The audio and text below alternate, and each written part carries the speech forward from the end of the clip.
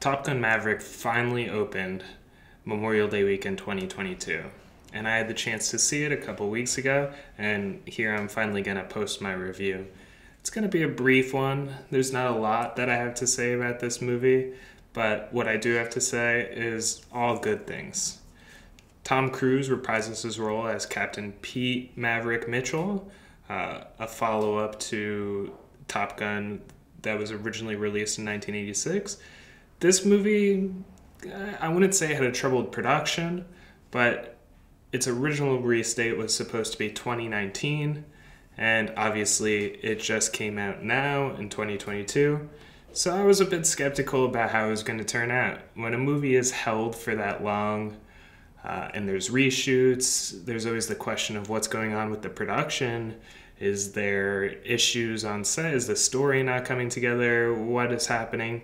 But I think for this movie, it was that they had to shoot more for complex action sequences, which we'll talk about later, and that obviously movies weren't really releasing throughout the year of 2020 and 2021 in theaters, which makes a lot of sense that this movie would wait for a theatrical release because, I mean, I think that that's the best place to see it. This movie really shines in a theater. I think that renting it at home, you're still going to get a good experience, but the sound in a theater, the screen size, I mean, it just adds to what this movie is trying to achieve, which is very real, energetic, exciting plane action. So let's talk about the movie.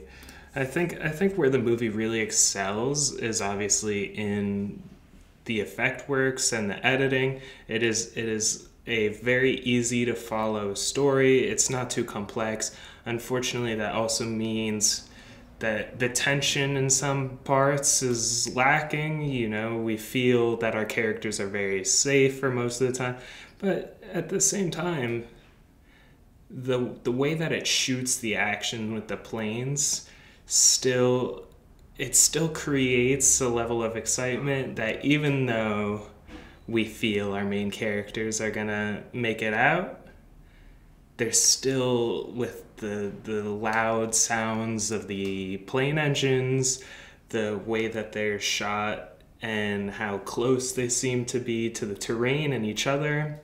There's always excitement in this movie, even though there is some predictability in the story. What I really liked about the movie, and I think is probably its best kind of achievement, is that the story structure follows, you know, the whole middle act is a training montage, more or less.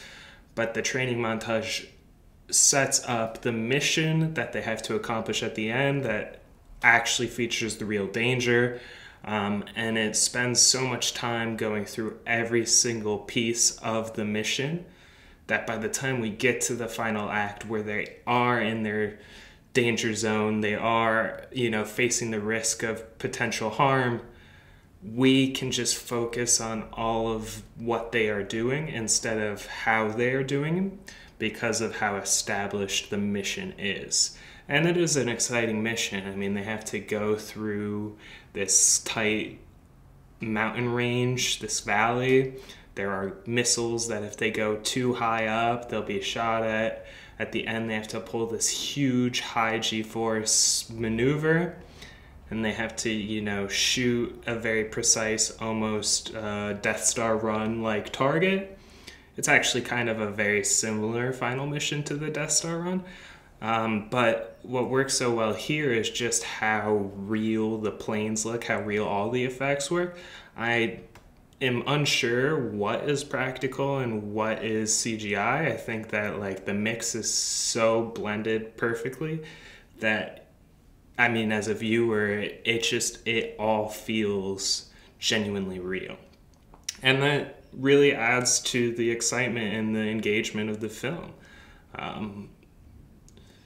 When they do these high G-force maneuvers, we see in the cockpits with the actors and their faces just getting like shoved down by all of that force. Their face is like basically melting. They're wrinkling. I mean, there's something so genuine about that it stops making us question that we're seeing a movie, and it starts to blend into reality, and therefore we accept the ride that we're on so much better. And the payoff of, us not questioning the film and questioning its realism just allows us to sit and enjoy the movie. In terms of like surprises, I would say that this movie doesn't really have any. Like I saw it once in theaters. Am I gonna be like dying to see it again? No. The character arcs and the way that it all plays together. The director, Joseph Kosinski, does a very good job of letting the action talk and, allowing the flight sequences to carry us through the film and carry our enjoyment. The edits are not quick and jumpy. Everything makes sense. The placement of all of the planes and all the actors and all the action, it's very coherent. The dogfights, they're exciting. Although I could have maybe used like a little bit more between, two aerial planes. But at the same time, dogfights aren't very common. And I imagine that when they happen, they're also not very long. So the movie does like a good job of giving you just enough of what you want, maybe leaving you wanting more, but not giving you too much of what you want, making you leave hoping that you'd got less. So all in all, Top Gun Maverick is a good movie. I'd recommend a lot of people to see it. It seems like it harkens back to like the 80s style film, good filmmaking, and an easy watch, not too complex, not too emotional. At the end of the day, you feel good, you leave the theater with a smile, and it's kind of cool. It's kind of a throwback to a type of filmmaking and a type of film that just isn't made very often anymore. We're in such a realm of big blockbuster, long series productions that it's kind of nice to have something that starts and ends in 2 hours and just leaves you excited and feeling like you were on a good ride. Obviously, I'm not the only one that seems to be liking it. The movie has made close to $402 million in domestic box office. Internationally, it's made $755 million. It's still going up. It's got some competition now with Jurassic World and Buzz Lightyear coming out, but I think it's more than earned its share.